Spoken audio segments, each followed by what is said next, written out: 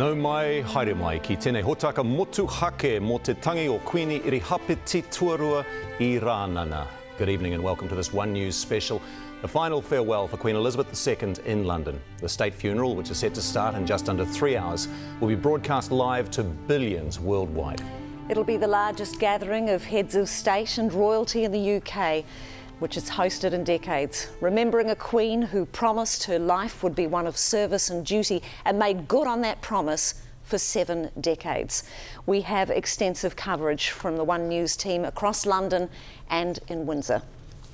We'll be crossing live to the Abbey as the guests arrive, among them a contingent of Kiwis representing us all.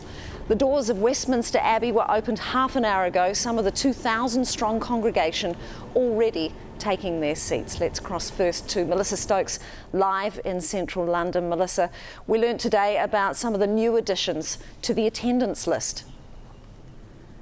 Yeah, kia ora, kōrua. Yes, this morning the news that the second and third in line to the throne, Prince George and Princess Charlotte, would make the walk behind their grandmother's coffin from Westminster Hall to Westminster Abbey. It was decided by their parents that they were up to coming to the procession today and to the funeral. Prince Louis, who was the real scene stealer at the Queen's Jubilee a couple of months ago, it's decided at 4 that he was a bit little to make the funeral today. It does make the 9-year-old, that's George, and 7-year-old